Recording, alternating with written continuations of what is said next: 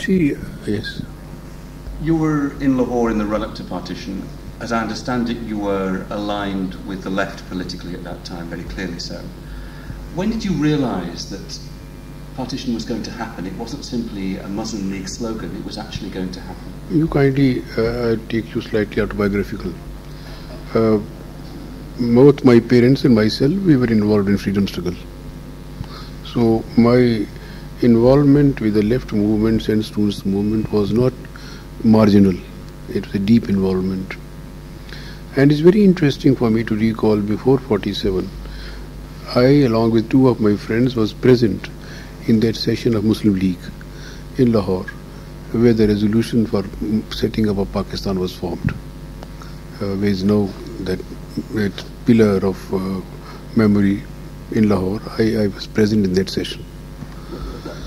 It is remarkable that you were present. Jinnah spoke in English, I know, at that session. Yes, Jinnah. I had two memories of Jinnah particularly. In 1937, I was a student and Jinnah came to canvass for elections for Muslim League. And 1937 was the election where Jinnah could get only 3 seats. Punjab rejected him. And the speech that he made was in a hall called Lajpat Rai Hall, next to my hostel. And it was a very thinly attended meeting, about 100 of us. And he couldn't attract audience, I was present there. Then I am talking of this when this resolution was passed, 45 I think. Also when I recollect, it's very interesting, as a boy of 11, I was present at Lahore session of the Congress where freedom resolution was passed. Because my parents had gone there and they had taken me along. And that is the first imprint on my mind. I have seen that resolution being passed. I have seen Nehru's procession riding a horse. I have also seen the Gandhi's announcement of complete freedom. Then after that the freedom struggle enveloped our family also. So from 1930 onwards, both my parents were in jail in every movement. I was arrested for the first time as a very young boy in 31 for a couple of days, but thrashed by the police. In 1942 I was arrested and I was in jail for most of my postgraduate studies. I did my MA from Christian College. I was involved in students' movement very intimately. I was president of the Lahore Students' Union and also General Secretary of the Punjab Students' Federation. Were you in the CPI at that time? Yes, CPI I joined subsequently to begin with, because ultimately the movement, students' movement, was greatly under the influence of the CPI. So therefore the left movement enveloped me at that time. When as we started moving towards freedom, I had, after my finishing my college in 42, 42, 43, in 44 I had gone and settled in Karachi. So I was living in Karachi when freedom came. But before that, in 46, when the first time it was announced that freedom is coming, I was in Punjab at my hometown, Jhelum, and the riots had begun. And the riots were enveloping the whole area, the first series of riots.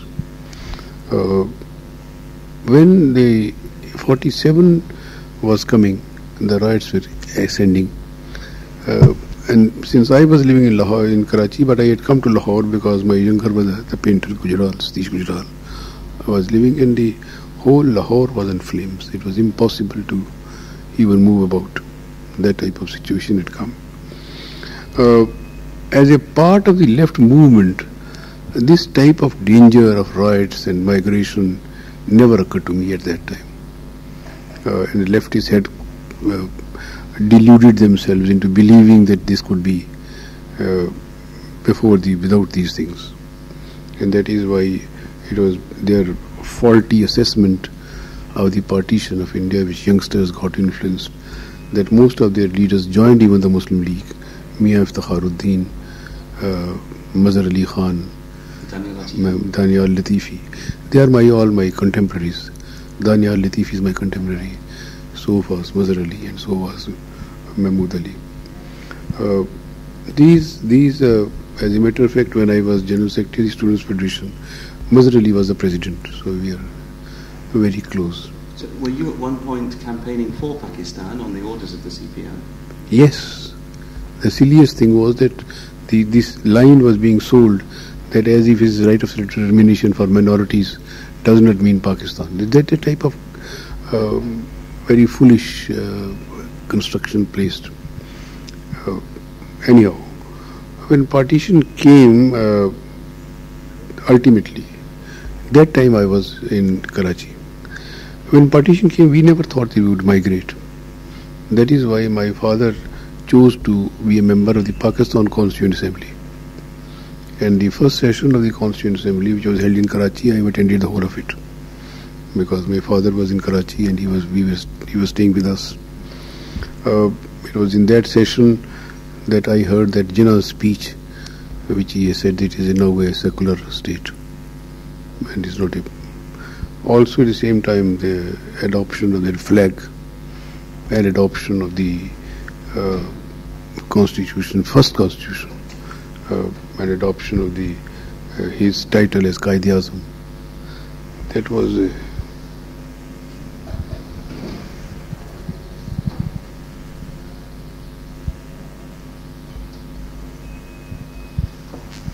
Did you actually see the Independence Day celebrations in Karachi on the 14th of August? Yes. As a matter of fact, I saw the procession of Jinnah and Mountbatten together in that open car. But the Indian independence we heard on that radio that night, and Nehru's Traced with Destiny. The difficulty was that even when the first session of the Constituent Assembly was going on, the riots in Punjab had accelerated or further inflamed. So I remember Liaquat Ali Khan calling all the Congress members of the Constituent Assembly and discussing with them as to what could be done to stop the riots. And all the people from Punjab particularly who were elected, they were there. Talking about Independence Day in Karachi, I've spoken to Mr. Advani, who was in Karachi on that day. So was I. He says he didn't attend any of the celebrations. He had no sense of exhilaration. He says most of the Hindus in Karachi, for example, school students, would not take sweets on that day at school because they didn't think there was anything to celebrate. What was your personal feeling? Did you feel a loyal citizen of the new nation? No. Main difficulty was that the events were moving so fast. It is very difficult to determine as to what would happen. And therefore, whether somebody took sweets or did not take sweets, I don't know. Because I did not see sweets being distributed anywhere. So, but did you have a sense of exhilaration that independence had been achieved? Yes, that the British rule was over. Yes. I was still present in Karachi when Gandhi was murdered. And the impact was so much that suddenly the whole market closed. And there was a great deal of sorrow. Ultimately, I had first riots took place in Karachi in dates I don't remember now. And that was the time when we decided we have to migrate. My father was still attending the session when he came to Delhi to talk to Gandhiji as to what could be done. And then it was decided that exchange of population in Punjab. So he was assigned the task of going back to the district and take charge of evacuation of the non-Muslims. Our Jhelum district was a very difficult district, ravines all round. And the population was that in a village there would be one family of Hindus or two families of Sikhs, that type of. So, but anyhow, he continued this effort till about end of May. He ultimately came out because outside our house, which was on the river bank itself, a camp of the tribals was set up to cross the river and enter the Kashmir state. So the life became very difficult. We were able to get many people out, but the riots, killings were still going on all the time. And the routes were always very unsafe. I flew out from Karachi after the riots. As a matter of fact, my flying out was facilitated by Ghazanfar Ali Khan, He was my father's colleague and friend. We came from same place. So when he heard of the riots in Karachi, he was in Lahore himself. He asked his private secretary to contact me. I had shifted from my house to a hotel because my family had come out already. And therefore they booked a seat for me to come to Delhi. And that is how I landed in Delhi. My wife and my mother, they came out by ship earlier from Karachi to Kandla, and then by train. It took them about 10-15 days to get there because riots were going on everywhere. The early memories of Delhi were also very, very hard. Rioting in Chandni Chowk. Yes. When those riots took place of that, then I was in Karachi. By the time I came ultimately, Delhi had almost quietened. Tense but quietened. Was your father involved in recovering abducted women at all? Yes, because first we were able to evacuate, then the abducted women he had to bring out, and by the time ultimately we brought out, about 20 or 25 girls were such whose families were not traced or who were not acceptable. So both my mother and my father started a sort of a ashram for them in their own house. And ultimately it has come to a very major center in Jalandhar now. It is Nari Niketan. And it is now run by the trust. I am chairman of that trust. It is a home for the women and for children, unwanted children. And also a school. And it was started by abducted women who were brought over from the other side, who had nowhere to go. This is one nucleus on which the ashram was built. About 25 of them. And are any of those abducted women still there, or have they all? No, hardly, because much time has passed. But this ashram is continuing. Many other women have come. This trust was formed. My mother was a main trustee. After her death, I have taken over, and we are running it. It is now very flourishing in the sense large trust, large school, and for unwanted children and homeless women. Did you come across, or did your father come across and talk about cases of women who'd been abducted who did not want to be returned? Two I particularly remember. One of them particularly was the one whose family we personally knew. She was abducted, and by the time we traced her, and not we, I mean I don't myself, my father, and this lady had been abducted. She had been married off to somebody, and she had produced one more child. So when my father contacted her, she started crying like hell, and she said, "Now don't pull me again. I once suffered. I have come here, and now I will go back." She had two sons on this side also. She didn't know which world to choose. She had one child there, two children here. She didn't know what to choose. It was an absolute pathetic story. Another family. What happened to her? She didn't come. She stayed with the Muslim who had Yes. She continued. Another case was that a child of one of my cousins, they were living in that part of Jammu Kashmir state called Bimbar, and when the rush began, he was lost. He was then about 4 or 5 years. So some local person picked him up, kept him in his family, grew him up, gave him a different name, got ultimately married him off. Years and years later, I think about 1960 or so, one of the local persons wrote to them that your son is here. So they got in touch with him, and he crossed over, he came. He has come back, he has married again here, and he is now in business in a small place near Roorkee. Does he regard himself as a Muslim or a Hindu? At that time he had a Muslim name. He has come back to his religious Hindu fold. All those women who came back, they had pathetic stories. Particularly the atrocity stories were terrible. You know, and when you talk to my brother, he will tell you what he has seen himself. When I remember that when my father was evacuating people, and the first place had to be our own home in Jhelum, and every day there was a danger there would be attack from outside, and almost all the women always carried a poison foil in their pocket, that if attack comes they would swallow. These were Hindu and Sikh women? Hindu and Sikhs. Huge, and migration was a big problem, because to get trucks, even trucks were in danger on the passage. Trains were attacked. But when I say this thing, I must say that it was the atrocity stories both sides. The man became animal and beast both sides. That's.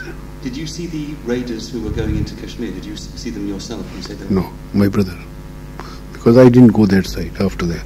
I came from Karachi and stayed on here. I didn't go that side. But my brother stayed on with my father. My mother had come away. So my father, because they didn't want to keep women there. So my mother and two sisters, they came out. And father stayed on. He used to come here once in a 2-3 weeks to report to Gandhiji again about the progress of evacuation, as to how much had been done, how much still remained to be done. What was your father's name? Andrew Gujral. When did you break with the CPI? My real break came in 42, emotionally. 42 movement, I couldn't swallow their line. But links and friendships continued, which they still continue. So therefore, general that type of thing. But accepting the line from 42 onwards, I was not able to. Even in Pakistan, I was not hearty on this, because I couldn't accept this, that Hindus and Muslims could be separated. So you didn't follow the self-determination? No, I personally did not. Did you have arguments with the likes of Daniel Latifi over it? You see, in the communist system, there are no arguments. You either accept or you don't. And you didn't? I didn't. Looking back on partition, your family saw a great deal of the suffering. Do you think it was necessary? Do you think it was inevitable? You see, partition by itself was unnatural. Now it is all over.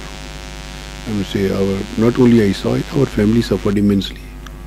We lost everything. So like lakhs and lakhs of others. I also started my life from scratch. Because everything, you see, we had nothing on this side. I was born in Jhelum, I was educated in Lahore, my mother's parents were in Lahore, I was living in Karachi, so everything was that side. So when we came out, we started life again from scratch. Well, we have done reasonably all right. But do you regard partition as something which is in the past, something under which a line has been drawn, or something which is still being played out in South Asia? It's being still played out. And in this office particularly, I see the hangover of that.